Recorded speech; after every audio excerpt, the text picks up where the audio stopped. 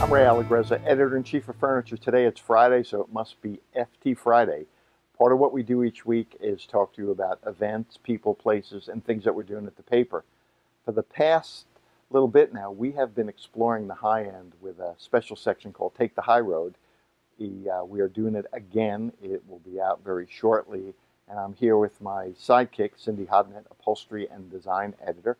And Cindy, tell us a little bit about what you guys have been working on. Sure. Well, you know, Tom Russell and I have been putting this section together. We've started talking to people to find out. One of the things we're really looking at is how the manufacturers, how the suppliers define the high road. What is a luxury product? How do they differentiate it? And then also going into what retail areas are doing really well in the high end, and you know, what their high-end retailers are asking for them as well.